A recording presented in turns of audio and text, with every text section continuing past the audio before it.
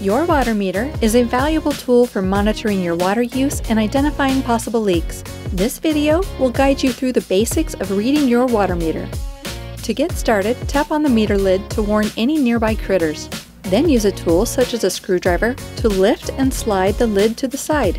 Once your lid is off, allow any remaining critters to scatter before reaching into the meter box. Open the lid to the display cover and, if needed, use a damp cloth to wipe the surface to better see all 8 digits and the red flow indicator dial.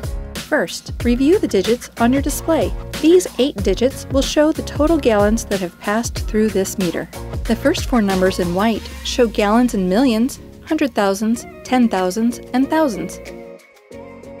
The last 4 black digits represent the smaller units of gallons: hundreds, tens, ones, and even down to 1/10 of a gallon. These last 4 digits will assist you when reading your water meter. The quickest way to determine if you are using water is to observe the flow indicator dial. If the flow indicator dial is spinning, this signals that water is flowing through your water meter. If it is not spinning, you are currently not using water.